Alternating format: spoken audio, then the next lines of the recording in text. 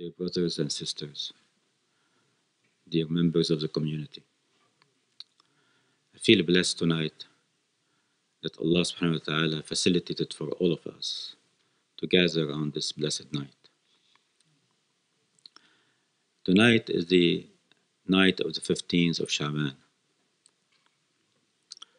And what I'd like to do tonight is only to focus on one thing, which is mentioned in the hadith of the Prophet ﷺ. First, I think we'll give some information about, general information that we're all familiar with, but it's good to remind ourselves of these information again. I thought we could focus on understanding the hadith that came from our Prophet ﷺ, so that we can apply it if we can, and if not, it will help us for next year, inshallah. So, as you know, we are now in the blessed season, the season of Rajab, Sha'ban, and Ramadan. Sha'ban is called the month of the Prophet ﷺ. In these months, the Qibla was changed from facing Jerusalem to facing Mecca. It took place about approximately 2 months prior to mid-Ramadan. So most likely it took place in Rajab. But there are some statements that it could also have taken place in Sha'ban. Less likely, but these positions are there. Also, it was in the month of Sha'ban that most likely the verse إِنَّ اللَّهَ وَمَلَائِكَتَهُ يُصَلُّونَ عَلَى النَّبِيِّ was revealed. Anyway. So, the month of Sha'ban is famous for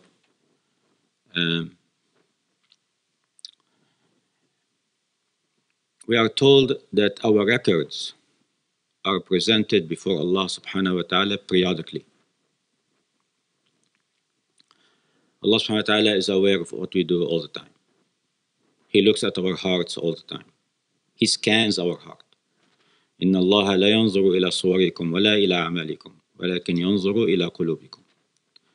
Allah does not look at your forms or your power or your money or your fame or your material wealth, but He scans your heart. So we know that. But we're also told that periodically our records, our deeds are presented before Allah subhanahu wa ta'ala. Wouldn't you want your records to be clean when they're presented before Allah subhanahu wa ta'ala, the creator of the universe? So we are told that our records are presented before Allah subhanahu wa ta'ala in the month of Sha'ban, as we will see in the hadith. But specifically, if we were talking about the middle Sha'ban, the 15th of Sha'ban, Nisf of Sha'ban, we have a hadith from Ahmad and At-Tabarani that Allah, exalted is He, descends to the nearest heaven in the middle night of Sha'ban, and His forgiveness is greater than the number of hairs on the sheep in the tribe of Kalb.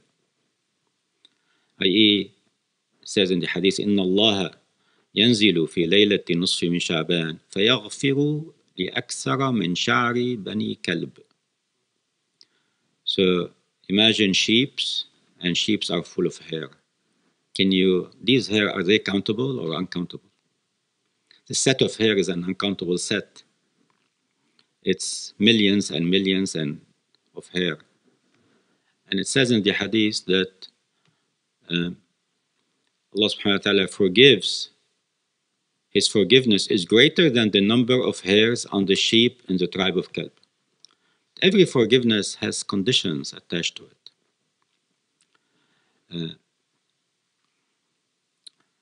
So also in the narrations by Imam Bayhaqi, it says that Allah subhanahu wa ta'ala إذا كان ليلة النصف من شعبان اطلع الله إلى خلقه. Actually, the narration started earlier. Narration started with Sayyidah Aisha narrating that the Prophet sallallahu alayhi wasallam بات عندها. It was her turn. And alayhi salatu wasalam stayed with her the night. فقام من الليل يصلي. So he started praying in the night. Then Sayyidah Aisha says, فسجد فأطال السجود. He made sujood and he stayed in sujood for so long. Sayyidah Aisha got scared. She got worried that he passed away because he made sujood for such a long time. So she came near to him. فسمعته يقول أعوذ بعفوك من عقوبتك, while he was in prostration. أعوذ بعفوك من عقوبتك وبرضاك من سخطك وبك منك لا أحصي ثناء عليك أنت كما أثنيت على نفسك. So when he finished his prayer, he told the Sayyidah Aisha, أتدرين ما هذه الليلة? Do you know what this night is about? قالت الله ورسوله أعلم. Usually when the Prophet ﷺ asks something, even if you know what it is, you might think things have changed. They say, and it happened also in the time of Hajj many times when he asked them, what day is this? They know it's Eid al-Adha. They said, has the day changed?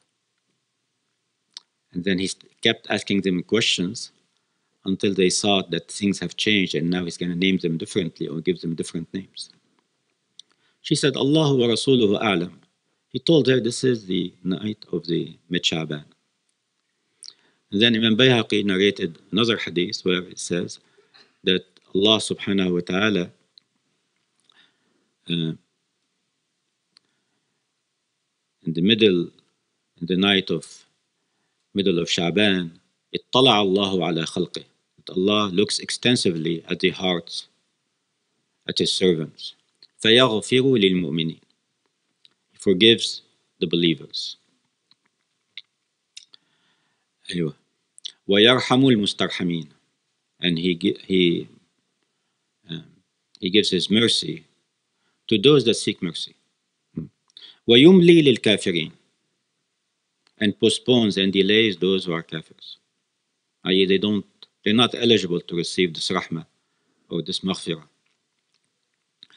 ويدع أهل الحقد لحقدهم حتى يدعوه. And then also it doesn't pay attention to those who harbors animosity in their hearts toward others until they leave their animosity.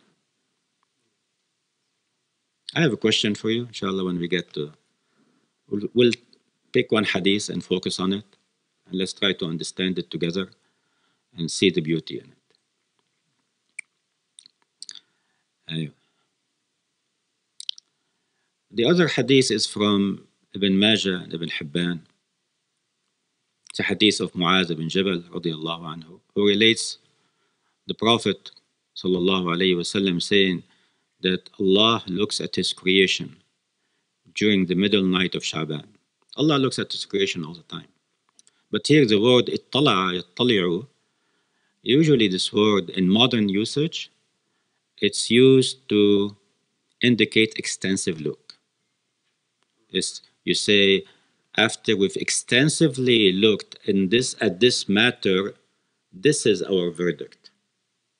Like if you're in a business setting or in a court setting or in a legal setting, and a lawyer or a judge is looking extensively at your case, and then says, after looking extensively at your case, this is the judgment. This is how we're going to rule, or this is the best solution for, or your accountant when you're doing your taxes says, after looking at your case, this is the best way to avoid paying taxes.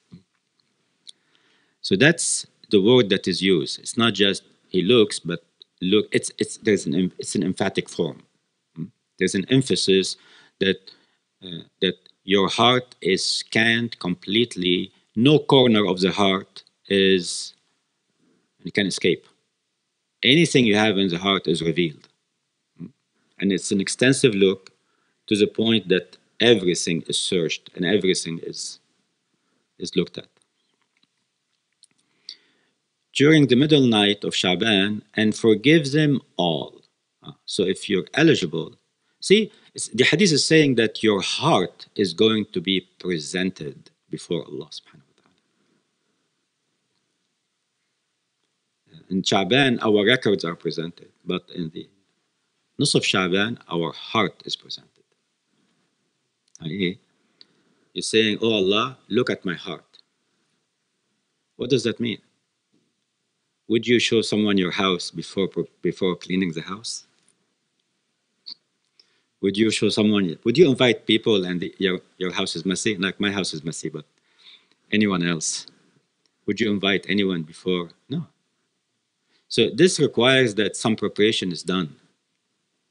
So when we read this hadith, it's not a hadith that we should read on the Nisf of Sha'ban. It's a hadith we should have read a month earlier or 2 months earlier. And it's a hadith that we read now for next year. It's a hadith that we read for every night because no one knows when we're going to disappear and leave this world. So, and forgive them all, except an idolater, except a mushrik, and one who harbors rancor, one who has hatred in their heart. Now you might think, what's common between these two? A mushrik and someone who has hatred? Why were the two were mentioned in one hadith?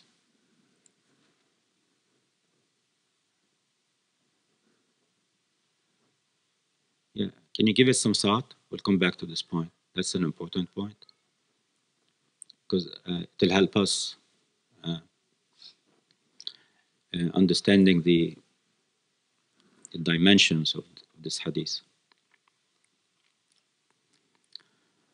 The other hadith is a hadith from Musnad Ahmad. They all revolve around the same matter. And it's a hadith of Abdullah ibn Amr ibn al-As radiyallahu anhuma, where the Prophet sallallahu alayhi wasallam is reported to have said that Allah, majestic is He, looks at His creation on the middle night of Sha'ban and forgives all of His slaves, save an idolater and a murderer. A murderer is someone who has hatred toward one person and says, that's it, I'm going to accelerate the meeting between you and Allah subhanahu wa ta'ala, and kills him. So these are hadiths that we read. Imam An-Nasa'i in his Sunan narrated on the authority of Usama ibn Zayd radiyallahu anhuma. And Usama he was a young man, beloved to the Prophet sallallahu alaihi wasallam. Hibbu Rasulillah, it's called. Usama asked the Prophet a question. He said, Ya Rasulullah, I see you fasting in Ramadan, in Sha'ban, more than any other month. And in other narrations, it is said that the Prophet ﷺ used to fast in Sha'ban until we think that he'd never break his fast. And he used to break his fast in Sha'ban until we think that he'd never fast. And sometimes the Prophet ﷺ would fast most of Sha'ban, except few days. So the Prophet ﷺ gave him two reasons as to why. He said, why would you fast this month more than any other month? Is there something special about this month? He said, ذَلِكَ شَهْرٌ يَغْفُلُ النَّاسُ عَنْهُ. That's the first reason. He said, this is a month that most people don't pay attention to. People pay attention to Rajab. It's one of the sacred months. And then they get busy preparing for Ramadan. And it just happens that sometimes Sha'ban just zip by and all of a sudden we're in Ramadan. We're preparing for Ramadan. Ramadan is coming. So he says, ذَلِكَ شَهْرٌ يَغْفُلُ النَّاسُ عَنْهُ. Or sometimes people may neglect it. Maybe they know about it, but they may neglect it. Or they may be completely unaware of Sha'ban. They're in a state of heedlessness about Sha'ban. So he said, ذَلِكَ شَهْرٌ يَغْفُلُ النَّاسُ عَنْهُ. It's a month where people don't pay attention to. Some of them are ignorant of this month. So there is this is an underlying principle here that, it's easy to worship Allah subhanahu wa ta'ala together. In Ramadan, it's easy. It's easy to do it in a mosque. It's easy to do it with people. But when people are not doing it or are heedless and you do it, that means you're alert. It means you're attentive. It means even if people don't do it, you still do it.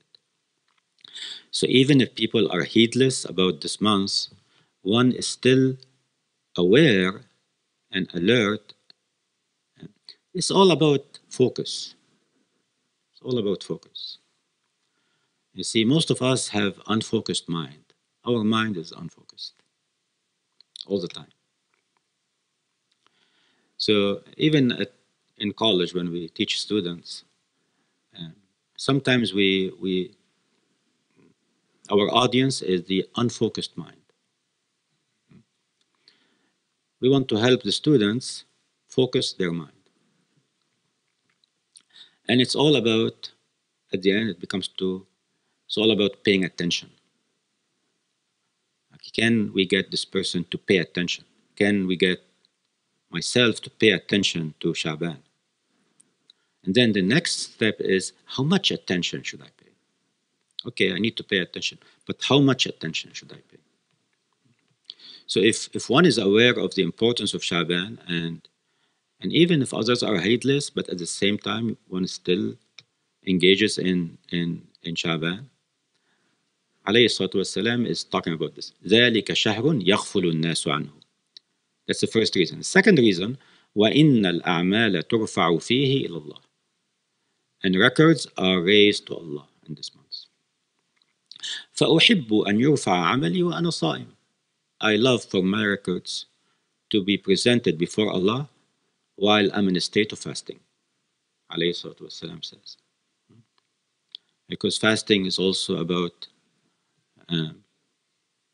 it has dimensions of Tawheed. So this hadith shows the importance of Sha'ban as a whole.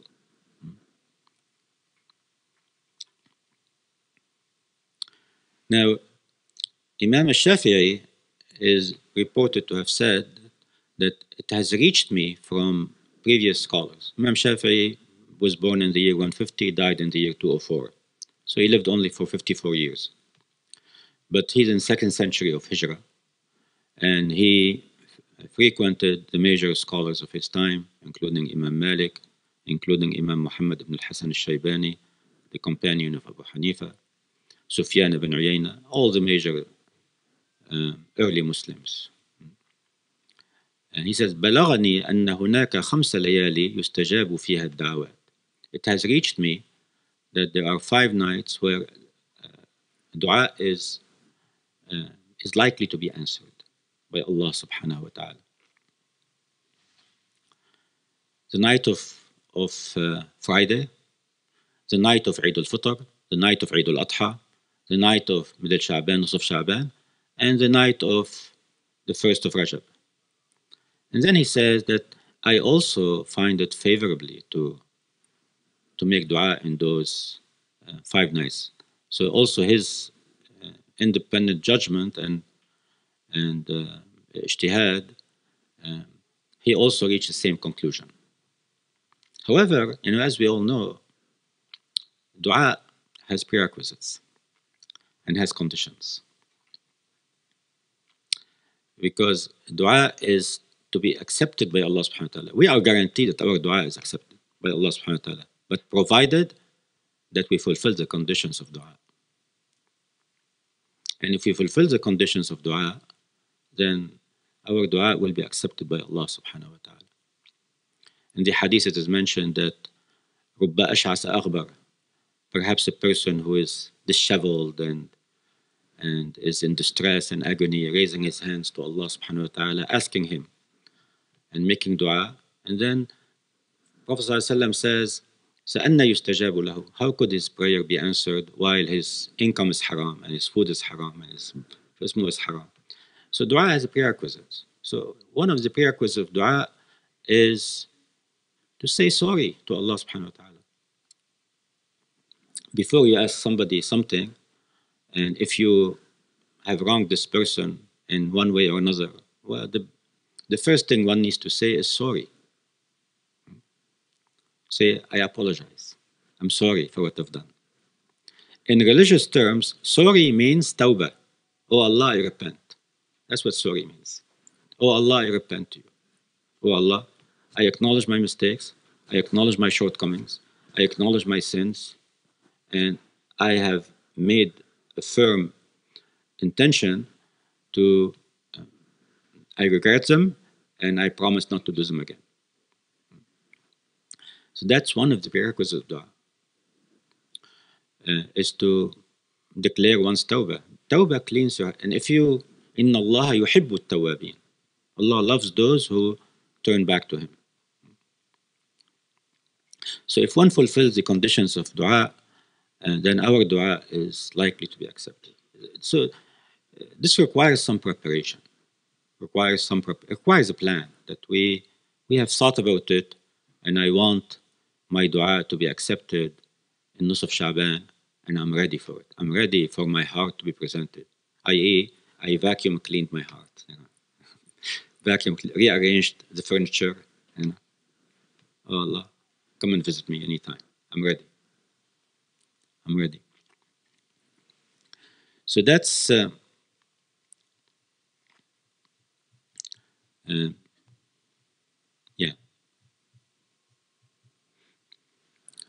So those are the hadiths that are related to the month of Sha'ban and to Nisf-e-Sha'ban.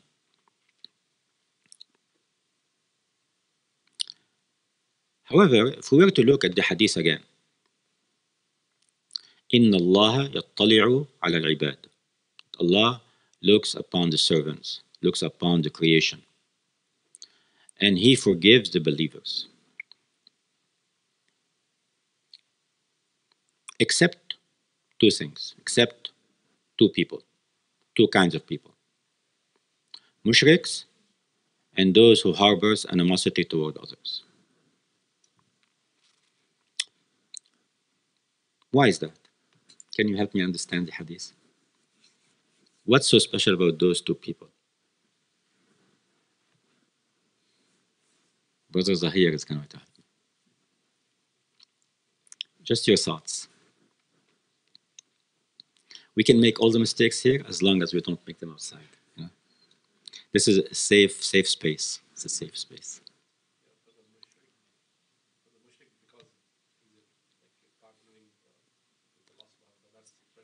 Okay, all right, all right.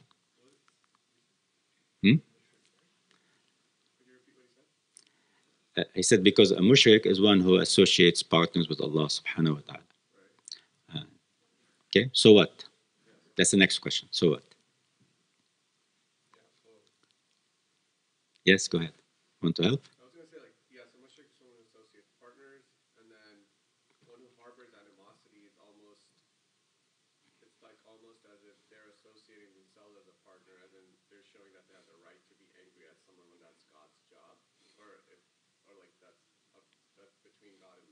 essentially. Okay, all right. Good. Yes. I feel shirk means that you don't associate with God, right? Others, but when we have anger, our ego is our God. Okay, Our ego is our God. So we're still doing shirk because they're both the same, right? interesting. Okay, all right. Any other thoughts, sisters? Yes. Sorry. Okay. Okay. Good. Yes. Yes. Okay. So, how is that? Mm-hmm. All right. Okay. Okay. That's very good. Yes.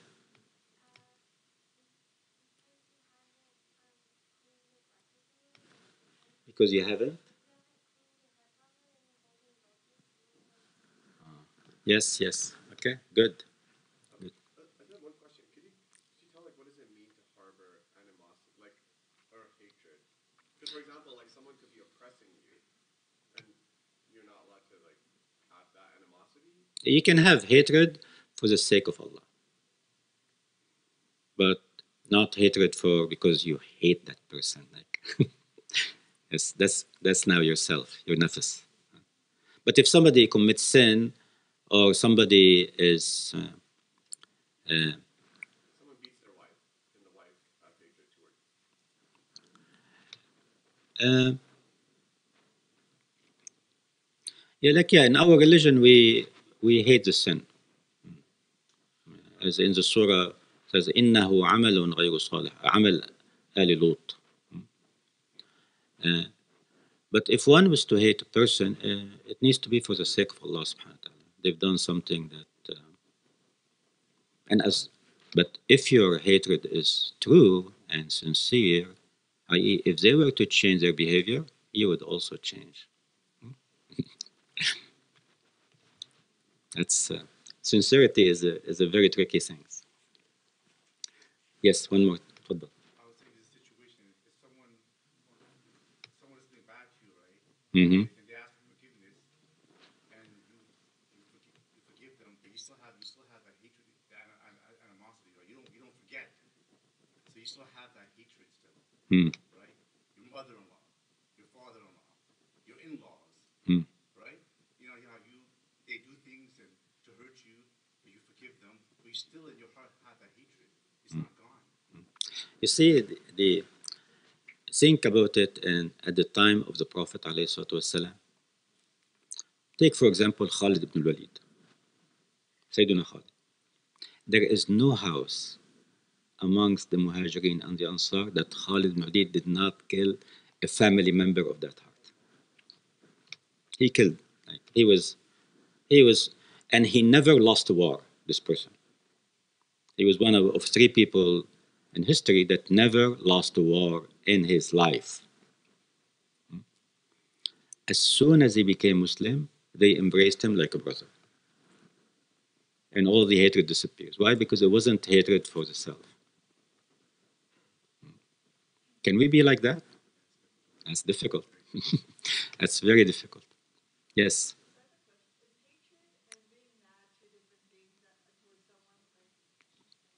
Yes, of course. Yeah. It's not the same. No, no. So being mad is a reaction. When you get mad, is a reaction. So the Sharia doesn't have rulings on feelings and emotions, have rulings on guidelines for feelings and emotions, i.e., before you get into that state and after you get into that state. So, for example, if somebody dies, somebody very close to me dies, and I feel sad, that's the Sharia allows that, right? But if it goes to extreme, Sharia puts a guideline. Like don't wail, don't scream, don't do this. Because normal feelings that every human being can have is sanctioned by the Sharia. But the consequences of those feelings is where the Sharia puts limits on. And also, don't put yourself in a situation where, I would get mad. and get angry. So there are guidelines before and after. النبي صلى الله عليه وسلم قال إنما الشديد من يملك نفسه عند الغضب. قال ليس الشديد بالسرعة. The strong man is not someone who can beat another man. But الشديد من يملك نفسه عند الغضب. A strong man is someone who can restrain himself or herself when they're angry, when they fall. You have to channel your anger in the proper way. Because anger reflects a pain. There's a pain somewhere, and you're manifesting that pain in the form of an anger. Or sometimes it reflects an inability to communicate. When you don't know how to communicate, you get angry and you get mad and you start throwing a tantrum and all these things. And it reflects a little bit of self-insecurities. If someone has high self-esteem, usually people who have high self-esteem know how to communicate their thoughts, they know how to deal with people and manage people. If one has low self-esteem, which can be changed, and everything can be worked on. We can always become better than what we are today. But let's go back to the hadith. Yes? I was saying when you prolong anger, then it becomes hatred. Okay. You have to let it go. It's settled in the heart now. It becomes, Concentrated. it finds home. Yeah, it finds a home. Finds a home there. Okay. And so this is saying one who harbors animosity, not necessarily expressing it, but just kind of like has envy. عنده حقد. أيوة. So why do people have hatred? Like, why do people have, they fight with each other? And yeah, it's one of four things. It's either power, or money, or fame, exactly. There are 4 or 5 things that drives people to get mad at each other. Oh, he got it. He got the job. I didn't get it. He got the girl. I didn't get it. Huh? Right. So let's go back to the hadith that إن الله يطلع على العباد. And he scans the heart and he looks extensively at the heart. Imam Ghazali in the Ihya mentions that the statement of Tawheed, La ilaha illallah, Muhammadun Rasulullah, is a statement about love. Is a statement about love. فيقول إن التلفظ بكلمتي الشهادة التزام للتوحيد وشهادة بإفراد المعبود وشرط تمام الوفاء به ألا يبقى للموحد محبوب سوى الواحد الفرد. He said, شرط تمام الوفاء به. So the conditions for fulfilling the Tawheed statement, the kalima, is that there should not remain in the heart of the one who says it anything except the one, the unique. i.e., you clean your heart, you vacuum your heart, and you say, oh Allah, there is nothing in my heart but you. But you. Why? Because المحبة لا تقبل الشريك. See, love doesn't accept partners. It does not. You tell your wife, I love you, but I love also someone else. You'll sleep on the couch tonight. You won't sleep. You'll sleep outside in the snow if you're in Canada. No. Love doesn't accept partnership. And to say Tawheed with the tongue only, anybody can do it. Anyone can do it. But when you declare your love, when you say La ilaha illallah, in my heart there is nothing but Allah.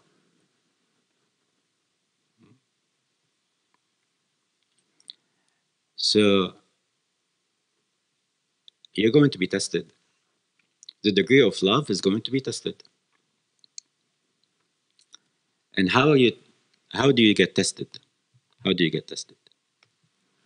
So when you say, I love somebody, love always imply that there have to be sacrifices. That there have to be, because you tell a person, if I can get your love, I'm willing to let go of coffee in the morning. I'm willing to let go of my car. I'm willing to let go of something. If I could only have your heart. You're willing to let go of something to get the heart of the beloved. But you say, I love you, but I'm not willing to sacrifice anything for you. Anyone can say that. So when I tell the students, what's the relationship between love and zakat? And they say, look at me like, what are you talking about? Love and zakat. Because I said, Allah subhanahu wa ta'ala will test you. Do you love money more? Or do you love Allah more? So when there is zakat, you trim your wealth a little bit, like you trim your trees in order to grow better. So you trim your wealth a little bit, and then the wealth will grow in a blessed way. So your love is going to be tested by your ability to let go and be separated from other things that you love. People usually will prove their degree of love by talking about what they will sacrifice for that love. I love you more than I love X, Y, and Z. You want to get an iPhone, right? You want to get an iPhone. iPhone costs $1,000. Well, which one do you love more, the iPhone or the $1,000? I love you more than the money I have in my pocket. I'm willing to pay it, to sacrifice that money to get this iPhone. I love you more. I want to get your heart. In order to get your heart, I'm willing to sacrifice X, Y, and Z. I'm willing to sacrifice, you name it. Whatever you love the most. Allah subhanahu wa ta'ala says, لَن تَنَالُوا الْبِرَّ حَتَّى تُنْفِقُوا مِمَّا تُحِبُّونَ. لَن تَنَالُوا الْبِرَّ. You will not achieve bir until you spend of that which you love. So the word bir in Arabic has, the meaning has multiple connotations. But there are two main connotations of bir. And the same word bir is also used with parents. Birrul walidain. Bir toward the parents. لن تنالوا البر, i.e., the two main meanings of bir is rida and rahmah. I.e., you will not achieve the rida of Allah, the pleasure of Allah, and the mercy of Allah until you spend of that which you love. Birrul walidain is the same thing. The pleasure of your parents with you, as well as they always pray for you and they have mercy on you. And mercy of the mother is indescribable. فلن تنالوا البر حتى تنفقوا مما تحبون. So you get tested. So Sayyidina Umar spent, Abu Bakr spent all his money. Sayyidina Umar spent half of his money. One person spent the best horse he had. One person spent a well. He gave a well for the sake of Allah subhanahu wa ta'ala. So whenever we declare, we make a categorical statement, you don't ever do that. But if you do that, you're going to be tested. You're going to, yes. Ramadan is an example of that in that our love for Allah, we're sacrificing our food that we love, and we're sacrificing our relations, daytime. Mm-hmm. So we're sacrificing our love. So that's one of the ways it's a good thing. Mm-hmm. Mm-hmm. Yeah, yeah. Yeah, so. Especially when it's halal stuff, too, right? Yeah, yeah.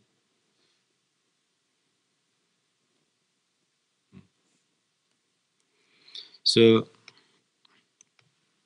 when you talk about love, you're also talking about that which you're willing to sacrifice. So now if we get back to the hadith, Allah will scan the heart. What's in your heart? Is it the love of Allah subhanahu wa ta'ala, as you claim, or is it something else? What's the common between somebody who has hatred and somebody who is a mushrik? In their heart, there is no Allah subhanahu wa ta'ala. The heart is not clean at all. And the mushrik, his heart is still decorated with everything but Allah. So how could he receive the mercy of Allah subhanahu wa ta'ala? And the other person is full of hatred. Hatred and love is basically the same feelings, emotions, just a switch is turned the other way around. So instead of directing hatred toward things that are the Sharia looks down upon, he's turning his hatred and his feelings and emotions towards something that he should not be hating. What does this mean? It means, when we want to change. And in the Quran, Allah subhanahu wa ta'ala says, إِنَّ اللَّهَ لَا يُغَيِّرُ مَا بِقَوْمٍ حَتَّى يُغَيِّرُوا مَا بِأَنفُسِهِمْ. Allah does not change the situation of people until they change what's in their hearts. But my heart is not under my control. My heart is under the control of Allah subhanahu wa ta'ala. So how could I change my heart? Because قلوب العباد بين أصبعين من أصابع الرحمن يقلبهما كيف يشاء. The qalb is called qalb because it's always changing. It always changes. It's like when somebody tells you, I love you. You're saying, oh, she loves me until the end of life. No, she's saying, I love you at this moment. But 5 minutes later, I may hate you. And there is no contradiction between the two. Because it means I love how you make me feel at this moment. And when she hates you, she also hates how you make her feel at this moment. No contradiction. But we also know that Allah subhanahu wa ta'ala says, من أتاني يمشي أتيته هرولة. So there is a step that we can take on our own. Even a disbeliever can take this step. Because the ayah in the Quran says, وَالَّذِينَ جَاهَدُوا فِينَا لَنَهْدِيَنَّهُمْ سُبُلَنَا. Those who struggle and strive in our path, we shall guide them to our path. And the ulama said this applies to both Muslims and non-Muslims. And the minimum one can is to make a decision in the heart that I'm willing to accept the truth no matter where it comes from. I.e., we always say, let's say there's a drought in California, and we say, where's water? I need water, I need water, I need water. And let's say it starts raining outside. And if you say, I want water, I want water, I want water, all you have to do is that grab your bucket and go outside and pour it under the rain, and you get water. So you have to make a step. Once you make a step, Allah will make 10 steps toward you, or 100 steps, or 1,000 steps. But Allah subhanahu wa ta'ala made it a condition that we have to show a willingness to accept the truth. And this doesn't only apply to non-Muslims. It applies to Muslims, because when we are Muslims, we become stubborn. We think we're now, on cloud 9 or in paradise. No, it's always like that. Sometimes I accept the truth up to a certain point. Because what is our commitment?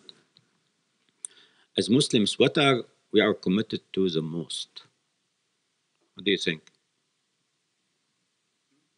What are we committed to the most? We are committed to the truth. This commitment we call Iman, because Allah is the truth, capital T. That's our commitment. Everybody has commitment, whether one is an atheist or a Christian or a Jew or a Muslim. People have commitment. The atheists have commitment toward materialism. They're committed to that. Other people have commitment towards something. In your job, you must have commitments. What is it you're committed to the most? As Muslims, we're committed to the truth. To the truth. To the truth. Yeah, the truth, finding it, and then following it. Finding it is called Iman. That's the first thing. But to remain on Iman and not to be distracted and not our heart, getting corrupted, that's not an easy task. It takes a lot of effort. Committed to the straight path in a way. Yeah, that's the truth. Our commitment is to al-haqq. Al-haqq. بكل مصادقه. Because the Sirat al-Mustaqim is just one of the elements of haqq. Right? It's like you have a set and you have elements in the set. So these are examples of al-haqq. And the opposite of haqq is batil, falsehood. And sometimes we use metaphor. We say when the haqq comes, kicks out the falsehood and expels it out the door. It's like the falsehood is an entity, and the truth comes and kicks it out. That's a metaphor to make it understandable. So, إن الله لا يغير ما بقوم حتى يغيروا ما بأنفسهم. And this works both ways, positively and negatively. So if you change your heart, what's in your heart in a negative way, Allah leaves you alone.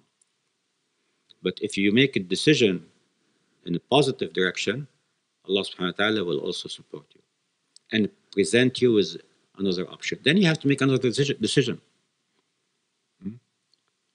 Because you may say, I'm committed to the truth up to a certain point, but beyond that point, I don't know. Maybe I will stay committed, maybe not. The ulama asked the question, can a person deceive himself? People can deceive themselves. All right, so we don't want to take much of your time. One last thing on the shirk side. Yeah. One has to be. Could you sort of deconstruct that? Because you see, when the examples we heard before, they're all symptoms. What is the root cause? The root cause is that it's in here. That's where the root cause is. It's associating partners with Allah subhanahu wa ta'ala. This is a manifestation of what's in the heart. But when you say La ilaha illallah, it means La ilaha, La ilaha. I looked into my heart and I've cleaned it from anything worthy of being adored or worshipped, except you. These all sound like perpetual states. Like, what if you're praying and then you derive pleasure from knowing someone's watching you pray? And that's a form of like a minor shirk. That's a minor shirk. That's a riyah. But then if you have that as your dua, are you considered a mushrik? No, it's a minor shirk. It's something you have to work on. Something you have to work on. And we all fall into that. When I give donation to the mosque, I give donations only if the media is there and they're taking a picture of me. That's riyah. Show off. I'm showing off. Because these things are psychological state. The Prophet ﷺ was asked about those who go on military expeditions, hamiyatan, just to defend the tribe, or shaja'atan. They get intoxicated when people call them courageous. He said, and then he was asked, which of those are fi sabilillah? He said, من قاتل لتكون كلمة الله هي العليا فهو في سبيل الله. If you go on a military expedition to raise the word of Allah, that's for the sake of Allah. What does this mean? It means that's an intellectual decision. The other three, they're making an emotional decision. It's a psychological state that drove them to kick somebody. That's just to show that he's courageous, or to avenge someone because they've insulted the honor of the tribe or the honor of the family, or my honor. Right? So those are أشياء نفسية نفسانية. So there's a difference between a nafsani decision and an intellectual decision. Intellectual decision, I thought, no.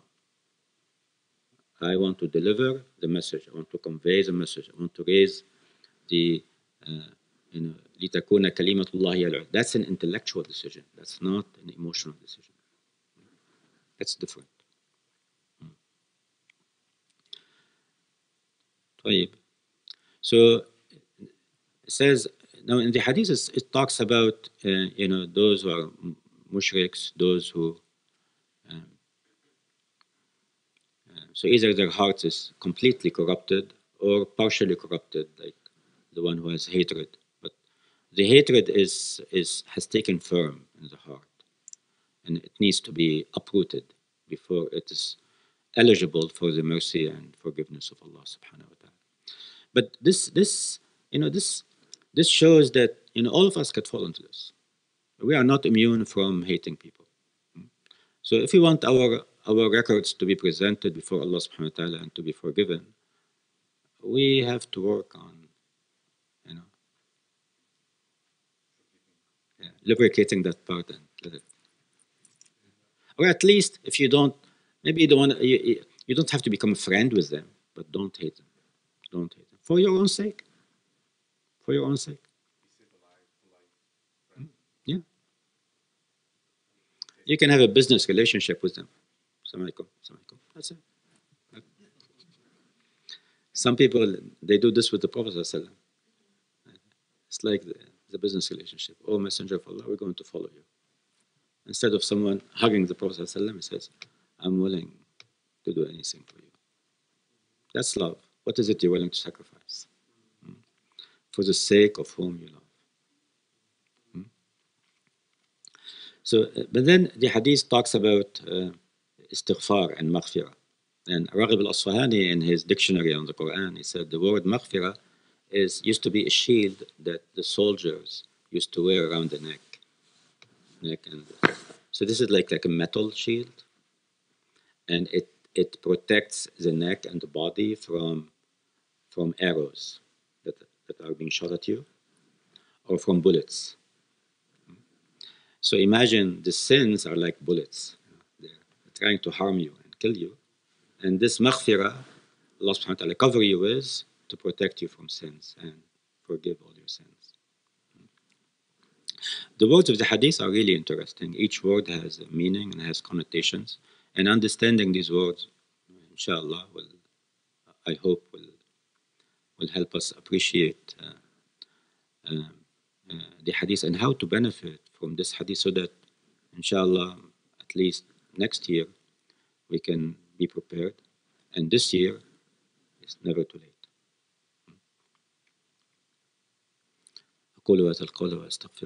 If there is any question or any comment or observation or something you wish to add, ahlan wa sahlan. We're here to learn. Just a question about Khalid bin Walid. You said, we all know he's the only person who was not defeated in any part. You said there are three. Who are the other two? Alexander the Great, and they're historical figures. Historical figures, yeah. Yeah. One time, the Prophet ﷺ was sleeping under a tree, and a Bedouin came, and he snatched the sword of the Prophet ﷺ, and then he woke him up. He said, Ya Muhammad, man yamna'uka minni? He says, Oh Muhammad, who can protect you now from me? Your sword is in my hand. I can kill you anyone. And the Prophet ﷺ says, Allah. And the sword fell from his hand. The Prophet took the sword and told them, Man yamna'uka minni? Who can protect you from me now? He says, Ya Muhammad, kun khayra akhiz. Be the best of those who are in control. He said, go. So then the person became Muslim. And so this shows that Prophet ﷺ was not, because he could have killed him. If it was like the personal feelings, you were about to kill me, I'm going to kill you. It's not like that. Alayhi salatu wasalam wants people to, because in our view, Iman is life. Iman is life. Ilm is life. Iman leads to eternal life in the hereafter. We want people to have eternal life and to have guidance. What's the benefit of people dying and going to hellfire? That's not what the Prophet ﷺ is about. ما أرسلناك إلا رحمة للعالمين. يعني الرحمة متى تكون الرحمة رحمة? When does mercy can be called a mercy? A mercy is called a mercy if it is shamila and if it is, you see, I say you need $10,000. You come to me. You need to have an operation for your son or whatever. And I give you the $10,000 a year from now. Is this mercy? It's not mercy because you didn't get it at the time you needed it. Or you ask for $10,000, I give you a penny. Is this mercy? No. The mercy has to be enough to cover your needs at the right time, at the right moment, in the right place, That's what's mercy. And alayhi salatu wasalam was sent to humanity at the right time, at the right moment. Because when he was sent to humanity, imagine an earthquake hitting California. When you have an earthquake, everything will be upside down. Everything will be in. So the same thing happened to humanity. An earthquake hit humanity, but not a physical earthquake. It's a moral earthquake. It's a spiritual earthquake that have changed values. Values became upside down. The Arabs, they had good values and good morals, but they've taken them to extremes. So they were courageous, but they take courage to extreme. They had honor, they took honor to extreme. Their honor was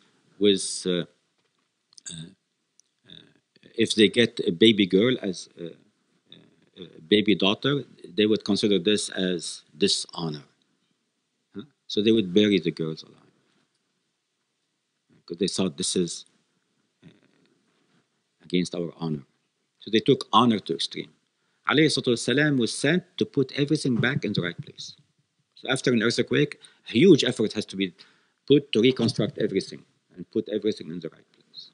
He put everything in the right place in terms of rulings, in terms of akhlaq, in terms of values, in terms of relationships, in terms of what's important, priorities, what's important, what's not important, and the degrees of priorities. So we as Muslims, we think, we're proud, we think that we know our priorities. We know our priorities. Alayhi salatu wasalam explained to us our priorities. And we wish everyone would know these same priorities because it will help them. These priorities, they don't also help us in religion, but they can help us also in our work as professionals. Now, what should our attitude be what should our attitude be towards like groups of people? So we talked about like harboring animosity for an individual. What about like groups? It could be anyone. It could be another nation. It could be a particular association. And then attitude as well as like how we talk about them, like let's say on WhatsApp. yeah, I mean, every question has a history behind it, and I'm not sure what you have in mind. But usually when one talk about a group, they're talking about an idea or some values that this group holds. Now, on the other hand, when you meet a person that belongs to that group, you will find that now you're meeting a person. Every person is different from another person. And you want to verify, who is this person? What does he believe in? Is he open-minded? Is he not open-minded? It's a completely different game. So talking about groups in general and then meeting people face to face, it's Like people talk about Zionists, for example, right? Like, should we not harbor something in our? anything we measure according to the guidance of the Sharia. So what do they promote? And then we can measure these values according to the values that the standards we know. We have a high standards. And nothing in life is going to be, in this world we don't have hellfire on earth, we don't have paradise on earth. It's going to be the two. Always pros and cons. But the cons may be more than the pros. And because of that, we're against the cons. We're not against the pro. So that's the general answer. If there's a specific situation, maybe we can talk about it. Any other comment or sisters?